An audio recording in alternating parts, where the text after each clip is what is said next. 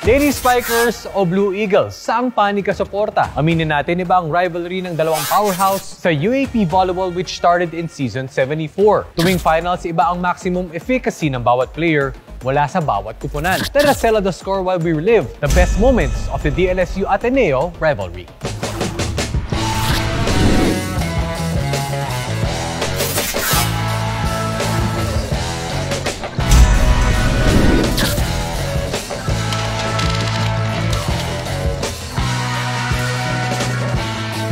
Kapag sinabing choose between Ateneo-La Salle, napakahabang debate niyan. Kaya naman, let's just enjoy going back to the historical rivalry of these two powerful volleyball powerhouse teams with the players themselves. Introducing to you the faces of Philippine volleyball, unang-una, representing Taft Avenue, winning 3 UAAP titles for the Lady Spikers. Walang iba kundi si MG, Michele Gumabao. Hi Michele, hello. Okay, thank you for joining us. Mula naman Maynila, punta tayong Katipunan, hailing Loyola Heights UAAP champion and 3-time UAAP MVP, Alyssa Valdez. Wow. Hi, Lai!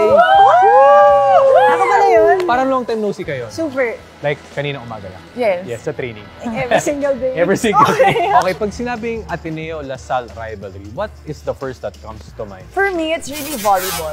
Because dun nag-start talaga yung rivalry for us na na-experience ko live, na grabe yung intensity talaga ng fans. It's really different. The hype is different. Yeah.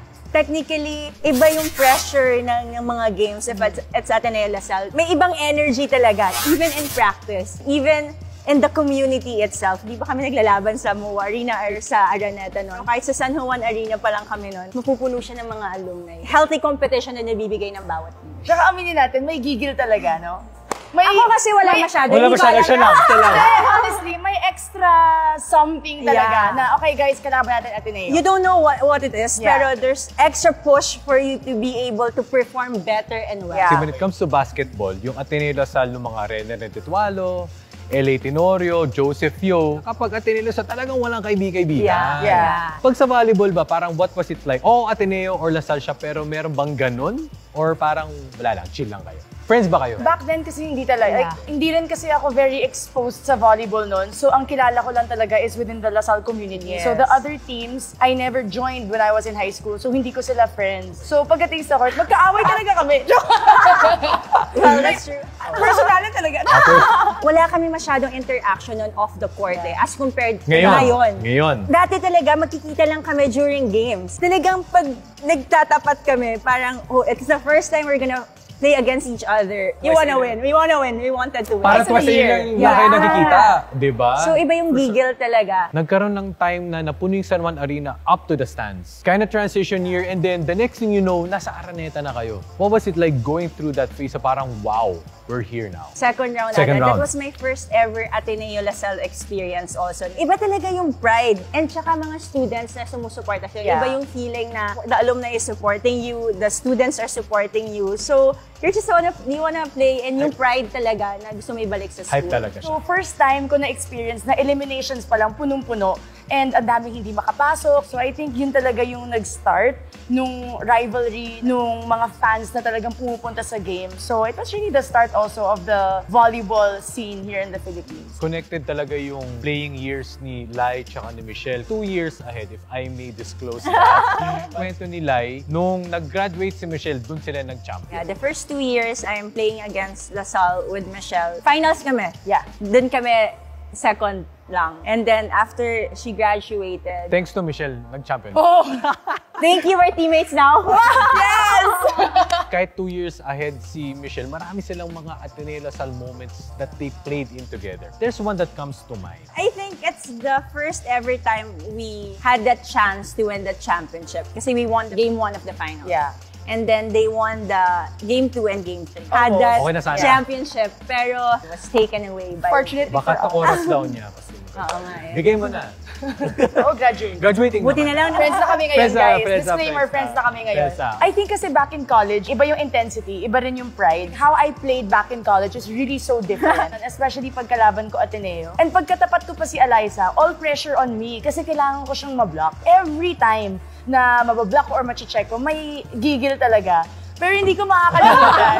Pag magsiserve ako pagkalaban Ateneo, binubuo talaga ako ng crowd. Oh, wow. So yun talaga, alam mo yung test of character talaga yun. Kasi sabi ko, okay. And you have to get over that. Yeah, kahit nanginginig na yung kamay ko kasi syempre kakabahan kayo. Pero pag narinig mo lahat ng boo, buti na lang, parang mas ginaganahan ako. Pag when it comes to yung pinakaabangang player mong makaharap, for Ateneo-La Salle, Masyado pa kasi ang bata nung nakalaro ko si... Wait lang parang gusto ko lang sabihin, same age na tayo this month Wait lang. It was actually Michele. Kasi we know La Salle na grabe yung blocking nila as a team. Every time, lagi sinasabi naman sa amin sa practice, we really have to outsmart the blockers.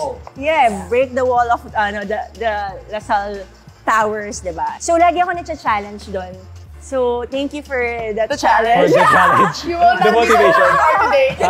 Exactly the point. Ang laking pressure talaga for the blockers na kailangan ma-check mo siya, ma-stop mo siya. So kapag nabablock ko talaga siya, sobrang grabe yung celebration ko. Kasi sobrang parang, okay, minsan lang to. When I went up against them, my first 2 years, it was kind of different when Alyssa stepped in. Michele, how does confidence bring the best side of you? Even when I started back then in college, halos dun lang din talaga ako na-expose sa volleyball. Yung dala ko nun, confidence lang talaga. Kahit medyo nagkukulang yung skill, nakukulang yung experience, if you have the confidence, hindi na lang mahahalata ng mga tao yun na kung ano yung mga kakulangan mo. Even when we're on the court, that's the key word that we remind ourselves. Confidence, confidence, confidence in every aspect. So it's a very, very important word for all athletes talaga. Yung confidence kasi, yun yung magsiset apart din sa'yo sa mga ibang athletes also.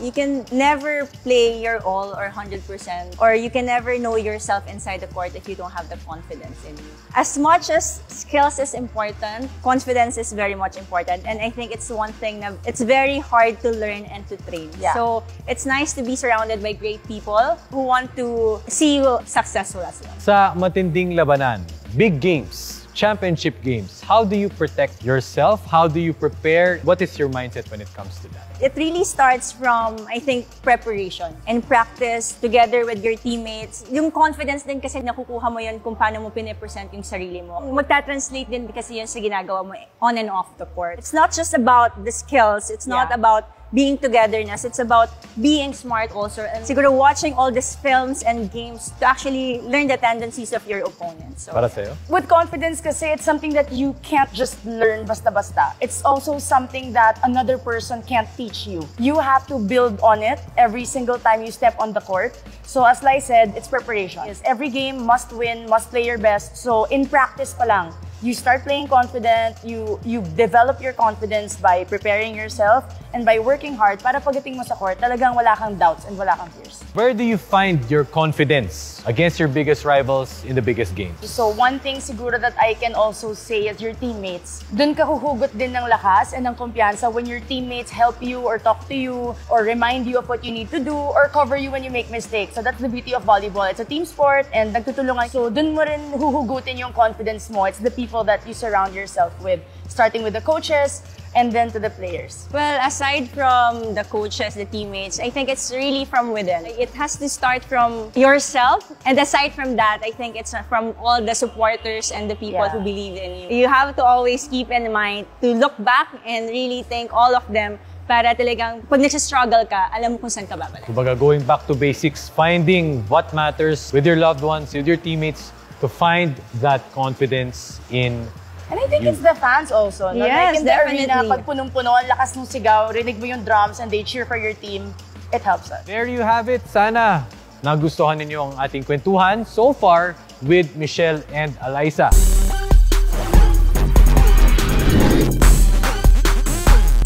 It's time to hear more from our guests. Ito ay mabilisan, walang filter, at dapat sa totoo lang. Sa ating guests, kay Lai at Michele, ready na ba kayo? Always ready! Always ready. Confidence. At sa tanungang ito, siguradong pagpapawisan kayo. So better make sure you have the maximum and non-stop protection. This is the Hot Seat. Lai, para sa'yo, dig or spike? Dig! Ooh! Wow! Spike! Lai, para sa'yo, serve or receive? Wow! Pwede ako na lang pumili? Okay, receive. Receive. Sige, panindigan mo yan. Pero magsiserve muna ako. Ako serve kasi hindi ako marunong receive. Pawisang palad o pawisang kilikili? Ako pawisang Palad. Palad. Underhand serve. Underhand serve. Ako, same answer. Pawisang palad. Ay, bawal daw umulit. Tawas o deodorant? Deodorant tayo. Oh! Deodorant. Oh. Arms up o arms down? I would always go for arms up. Pareho tayo ng answer. No. Michelle, sleeves or sleeveless? Since confident tayo today, sleeveless. I totally agree. Sleeveless all the way. Sleeveless. Wala, spray or roll-on? Spray ako. I like the sensation. Wow! Yung spray kasi parang medyo malamig siya. Mas gusto ko roll-on.